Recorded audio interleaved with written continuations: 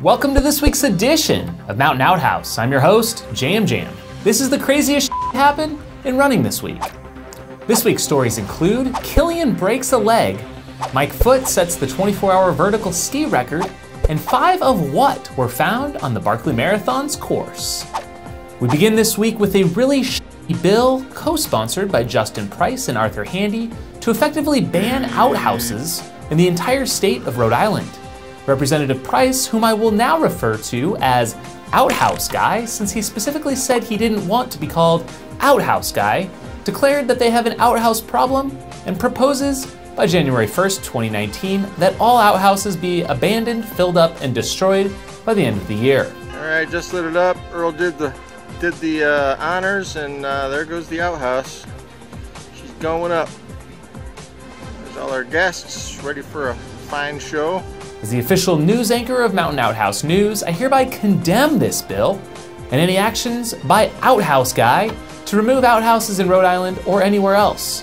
I thank you for allowing me this rant and hope you share my appreciation for a good old outhouse.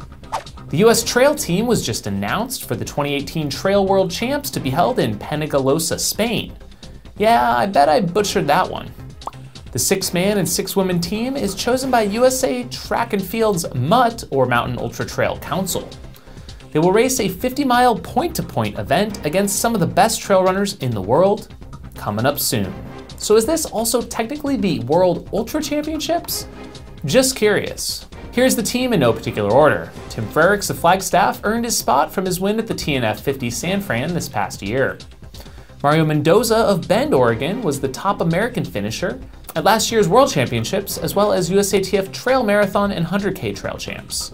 Tim Tollefson is again on the squad with his 3rd place finish at UTMB and win last year at Ultra Trail Australia. Damn, this is a star-studded team. We've also got Zach Miller, who placed 2nd at the TNF 50 that Frerichs won. Olin Berger qualified after his win at the White River 50 mile near his hometown of Seattle, Washington.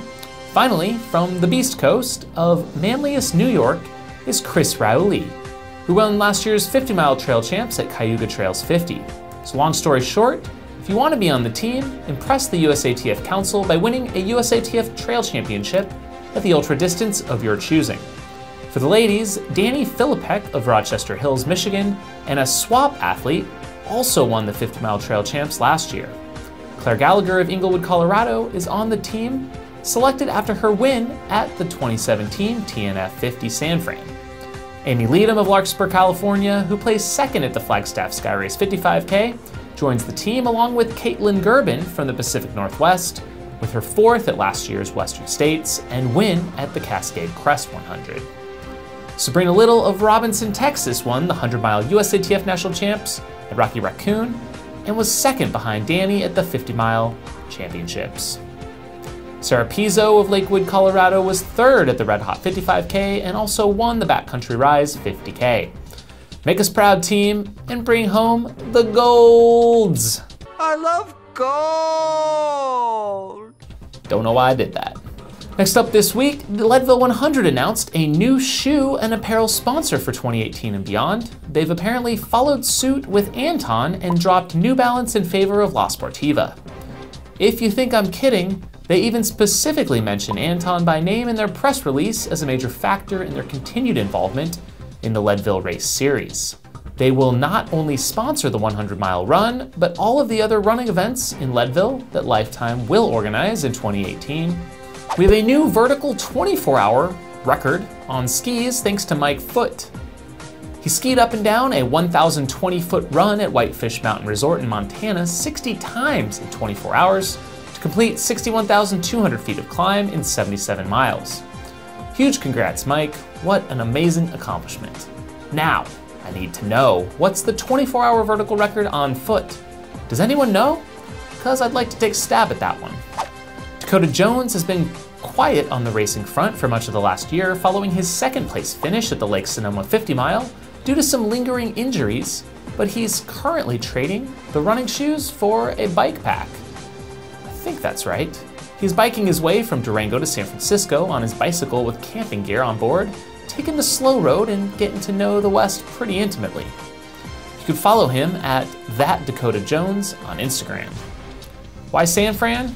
My guess is to meet up with fellow Sombra teammate and Transcon adventurer Ricky Gates. Maybe some bromance going on? I don't know. There were a number of results from the trail and Ultraland this week, and even a number of ski-mo races taking place. We won't go deep into those, but there is one ski-related piece of news we have to cover. More on that in a hot second. Let's first start with the most high-profile US race this weekend, the Chuck Nut 50K. Often a super competitive and fast race, this year did not disappoint as a number of speedy guys and gals lined up for Chrissy Mail's event this past weekend in Washington.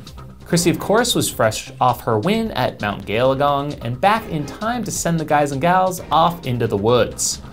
Keely Henninger was your ladies champ in the 26th edition with a big win in 4 hours, 7 minutes, a whole 8 minutes up on second place Anne-Marie Madden and 21 minutes ahead of third place Gina Slaby. For the guys, it was Cole Watson out front, running a smart race with a huge win in 3 hours, 36 minutes, followed by Patrick Smythe in 3 hours, 40 minutes. The next 5 guys were all within 4 minutes of each other, with Patty O'Leary third in 3:47, Laney fourth, and Ryan Back in fifth. Shout out to the Chuckanut team for putting on what sounds like another great event. Camille Herron made some news this week with her bold statement that she was taking on the 24-hour world run record with this weekend's, and I'm going to butcher this name, so comment away below, the Lhotse 24-hour in Oklahoma. Camille charged hard, racking up over 60 miles in under 8 hours and 75 miles in under 11 before stopping due to some possible kidney pain. She admitted herself to the hospital later that night and was being given fluids and care. Interesting thing was, despite not even making it halfway through the event time-wise, she almost won anyways.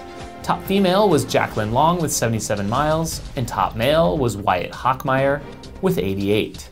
The final stretch of the Pierra Menta ski mountaineering race, after 4 days of racing, Kilian Jornet, who was in the lead with teammate Jacob Herman, took a fall and broke his fibula. Ouch. Kilian wasn't able to splint that one up enough to finish the race and ended up withdrawing to seek medical care. All the best, Kilian. The LA Marathon took place this past weekend, and we thought it was interesting reading some of the comments on Facebook. One by Gaelic Gurman stated the course was actually 26.45 miles long and that all the mile markers were off by a quarter mile. She says her Garmin told her it was off the whole way and that she wants her official time updated. To this, multiple others chimed in saying things in affirmation of her comment like, "Mine clocked in at 26.45, my Garmin clocked 26.62, or 26.48 for me."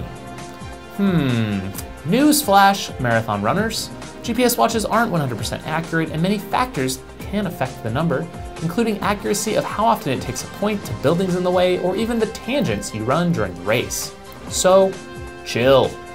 The course is certified to be no less than a marathon, and that does use those pesky tangents.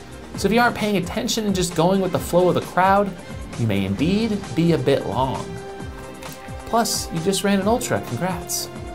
And some other non-trail news, a couple of 100-plus-year-olds set records on the track this weekend at the USATF Masters Indoor Champs this past weekend.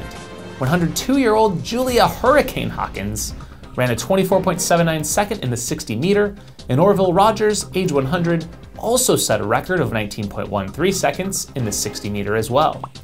So damn cute. And our final story this week comes to us from Frozen Head State Park, where Ashley Blake and Joshua Scott found a litter of puppies on a training run in the infamous park where the Barkley Marathons are held. Some people, aka Jam Jam, are saying the finding of the 5 puppies signifies the 5 loops required to finish the storied Barkley race, held each year on Fool's Weekend. Scott and Ashley rescued the pups and took them to a local shelter. Scott, of course, had to adopt one of the puppies, and the new name, you guessed it, Barkley. We are continuing to expand where you can access your weekly Outhouse news. We are excited to announce we're now on Spotify. Search Steep Life Media, where you can get your weekly dose of crazy shit. And with that, thanks for tuning in, and we'll see you next time. If you have crazy stories to share or a question or feedback for the show, as always, leave a comment below. And as always, a huge thank you to our Patreon supporters who help keep the lights on, the cameras rolling, and Jam Jam fed. Have a week.